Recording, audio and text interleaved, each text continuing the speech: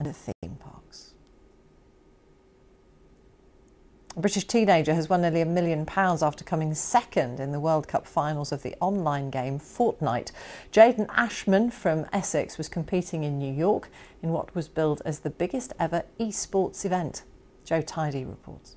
Your Fortnite World Champions, Aqua and Nyrock!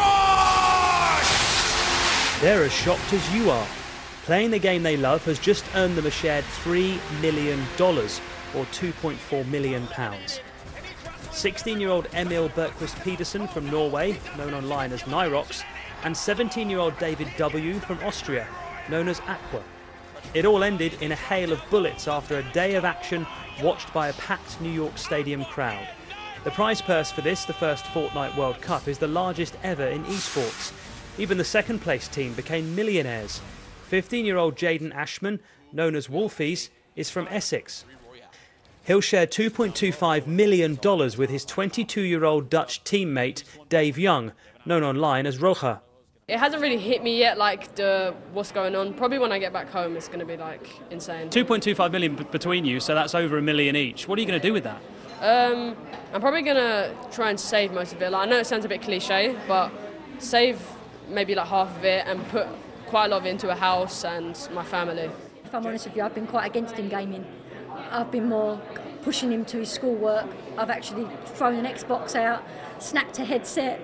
We've had a nightmare. Bringing the Fortnite world to the real world has been a major moment for this game, which some say has peaked in popularity.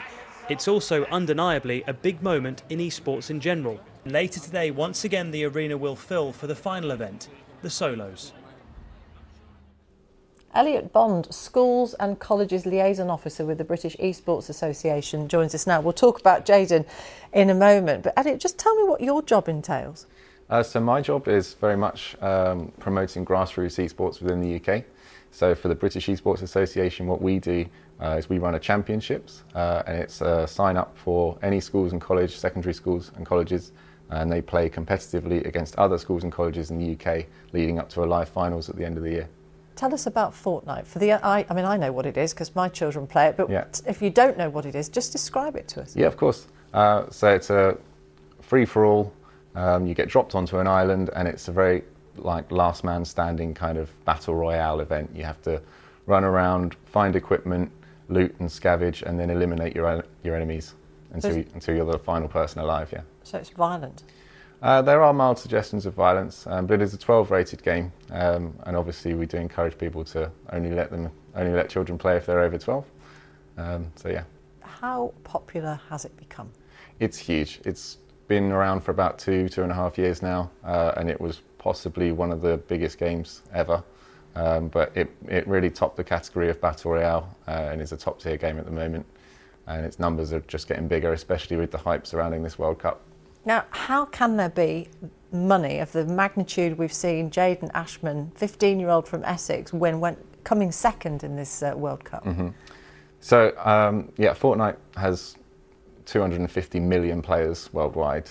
40 million of them tried to play into this tournament that's happening this weekend. And it's only fair, when the producer like Epic, they made $1.5 billion last year. So it's only fair and correct that they sort of put that money back into the community that helped build their game. How do they generate this amount of money then if you can play for nothing? So they do have the most popular game mode is free, but then they do have purchasable content. There's a story mode as well that you do pay for, and there's other things that you can buy like skins and cosmetic items.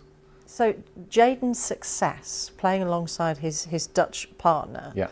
It should not be dismissed as just, another video game, should it? To have beaten those odds is quite remarkable. No, this is remarkably talented, and he's not the only one. There's lots of UK talent in the pool at the moment. I think there are 11 competitors that made it to the finals, all from the UK, which is amazing.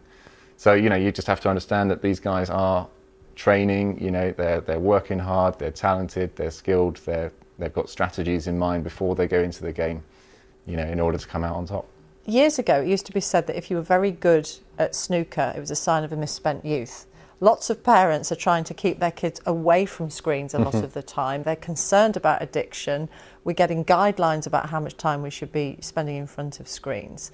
This, of course, might just mean that a lot of children say, look, I can win money at this, you've got to let me play. Yeah. What would your advice be to being careful, to moderating? Yeah, well, of course. I mean, that's entirely what we promote, really, as an organisation, is moderation, part of a balanced and healthy lifestyle. You know, do go outside and do other things, and physical education and things like that. But it's about working together, because a lot of those skills that you can learn from esports, teamwork, coordination, leadership, they're all transferable between traditional sports and esports.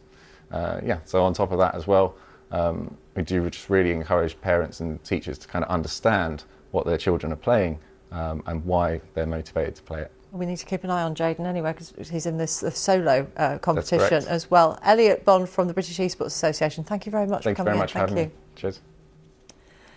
Now, you may want to take a look down the back of the sofa, because there are still 145 million old-style pound coins that haven't been returned to the Royal Mint. Shops have been unable to take the old-style coin since 2017.